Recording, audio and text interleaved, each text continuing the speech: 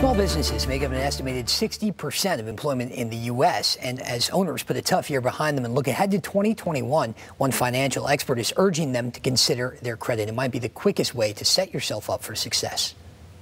No matter what business you're in the credit business. That is the reality that COVID has taught us. Dr. Michael Grayson knows about credit, considered by REI Wealth magazine as the world's leading credit expert, and at one time with a credit score of 990 himself. He says credit is key for owners looking to escape the pandemic with their business intact. If you're in business, don't be afraid of debt. Money always runs out, no matter how much you start with.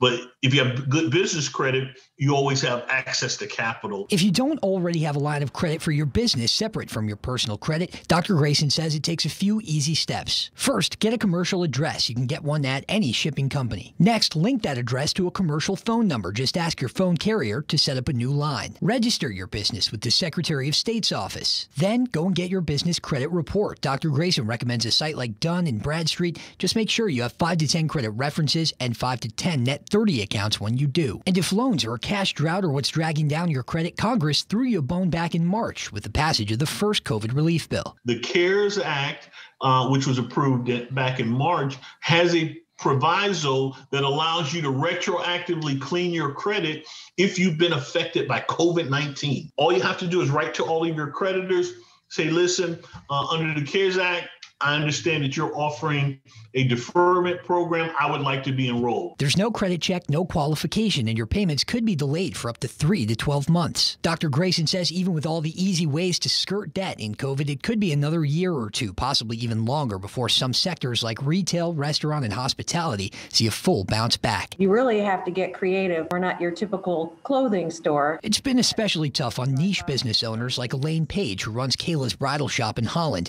With the wedding industry decimated during COVID, she's used an SBA loan to revamp her website, making more sales online. She's even made home deliveries and, of course, is trying to keep a good relationship with their suppliers. We always follow through on our word.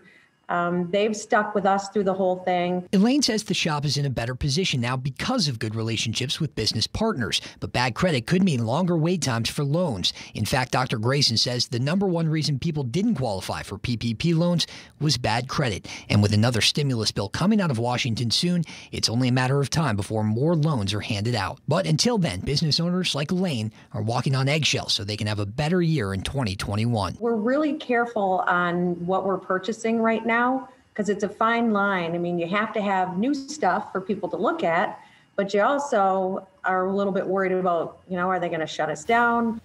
And Dr. Grayson also suggests separating your business credit from your personal credit, so that way if your business closes or goes bankrupt, worst case scenario, it won't hurt your personal finances.